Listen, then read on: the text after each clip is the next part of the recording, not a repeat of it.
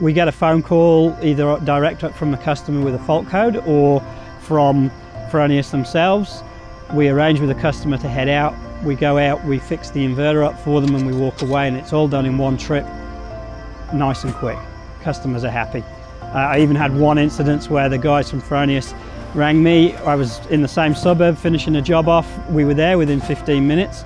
The customer jokingly said to his wife when the doorbell went, "Oh, I bet that's the guys from Fronius."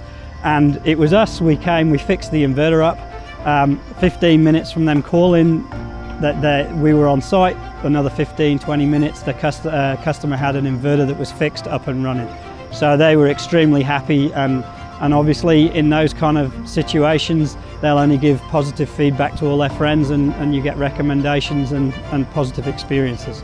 Benefits of Solar.web for the customers, the number one benefit is if there's a problem with their system, if there's no feed-in for 24 hours, it will email them, and it will also email me to tell me that there's some kind of a problem. Immediately I'll have a look on actually their system on Solar.web and determine whether it was just some kind of a small issue or whether it's something a little bit more serious. The customer obviously gets those emails and they can immediately try and find some kind of a remedy or get in touch with us and say, look, I've got some kind of a problem, rather than waiting 2 or 3 months when they get a huge bill and they get bill shock, that we know about it within 24 hours. If it's any kind of a fault, we know immediately. The Solar.web will email us.